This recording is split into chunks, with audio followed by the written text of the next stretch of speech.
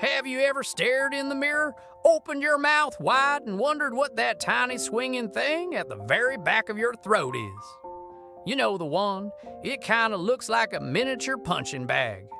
Well, that little guy is called the uvula, and its job is way more important than you might think. Every single time you swallow, your uvula springs into action. It flips backward, acting like a sacred gate to seal off the passage to your nose. Why? To make sure that your food and drinks go down the right way, instead of shooting up into your nasal cavity. It also works around the clock, producing thin saliva that keeps your throat lubricated, helping you speak clearly and breathe easily.